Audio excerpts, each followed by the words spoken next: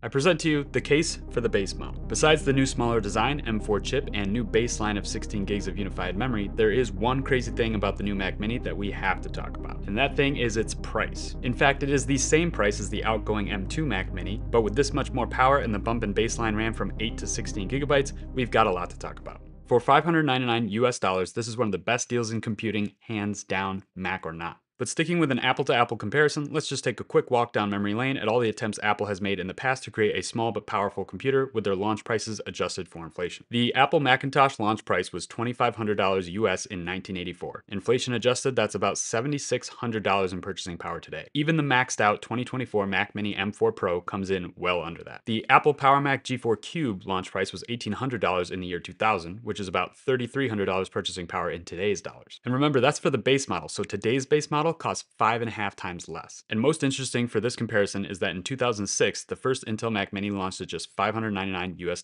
So that's the same as today, right? Except when you factor in the inflation over the past 18 years. That means even though it's the same price on paper, the purchasing power of having the G4 Mac Mini at $599 back then in 2006 would be more like dropping $1,000 on an M4 Mac Mini base model today. When adjusted for inflation 18 years later, this M4 Mac Mini is nearly half the price. And oh, I don't know, a million times more powerful than the Intel Core Solo? But enough of the blast from the past. This M4 base model machine for $599 US might be an amazing deal, but it's just the base model, right? What can you really do with just the base model? Well, depending on your use case, you might need to order your new Mac Mini with some upgraded specs. But the fact of the matter is, if you don't know that you're going to need those upgrades, you're probably going to be fine with the base model. The 2024 base model already comes with the M4 chip, it already comes with 16 gigs of unified RAM now, but the base storage seems to be the sticking point for most people. Coming with only 256 gigs of storage in 2024 is a bit harsh. Like seriously, Apple? 500 gigs should be the minimum these days. Even stranger than how little you get for the base model storage in 2024 is just how expensive the storage upgrades are from Apple. This isn't unique to this particular Apple device. Apple storage upgrades have always been egregious, but when you're talking about this budget price point at $599 US for the whole computer, and the cost of an optional 2 terabyte boot drive costs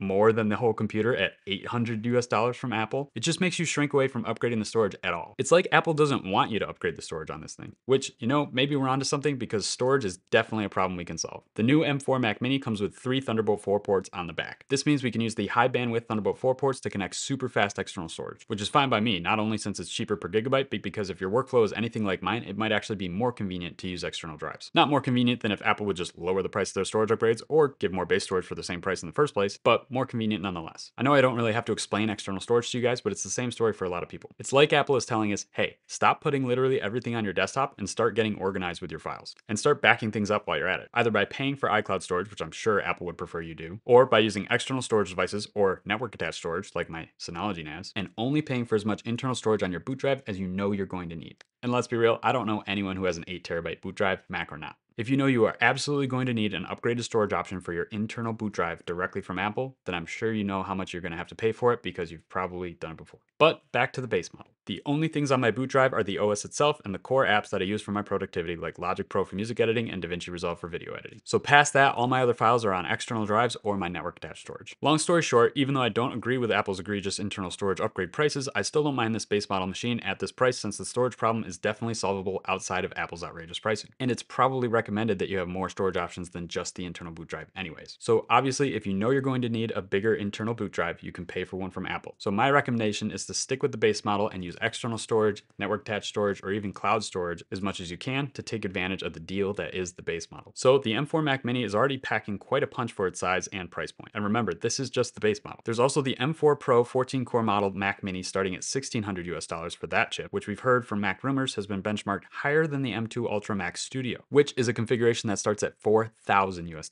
And that's today's money. Meanwhile, this machine is $600. So there's definitely been marked improvements in the M series Apple Silicon chips, and we're finally seeing those gains realized in what's ultimately the computer Apple has always wanted to make.